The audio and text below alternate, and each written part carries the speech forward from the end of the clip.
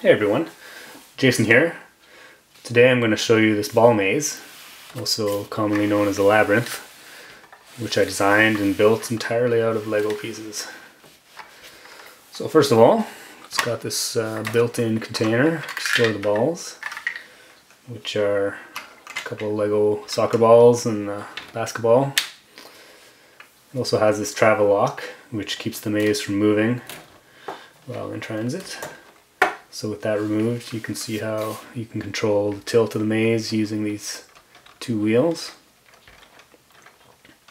Most versions of this game have holes in the maze surface that the balls drop through.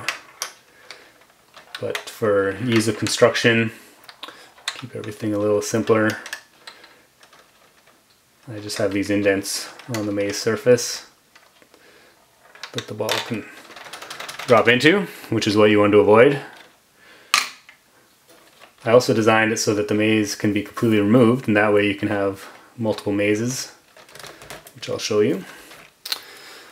But while this one's out, I'll show you the interior, which is basically just a simple set of Technic axles and beams to control the tilting.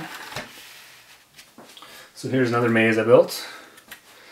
This one's a space-themed maze. It's a little more wide open. And basically you start at your rover, and your goal is to make it back to your spaceship. Whoa. Passing a couple of outposts on the way. And there we go. Take that guy out. I also designed this medieval maze, medieval theme, complete with fire-breathing dragon. And the goal of this one is to start in your village, make it to the safety of the castle before being torched by the dragon. Castle Little Mill. Oh, I got drowned in the stream. It's not going to work out for me. Anyway, put this guy back in. Anyway, that's all there is to it, basically. Put the travel lock back on. Put the container back in. And you're all good to go. If you want any more information or to see pictures, you can check out the description.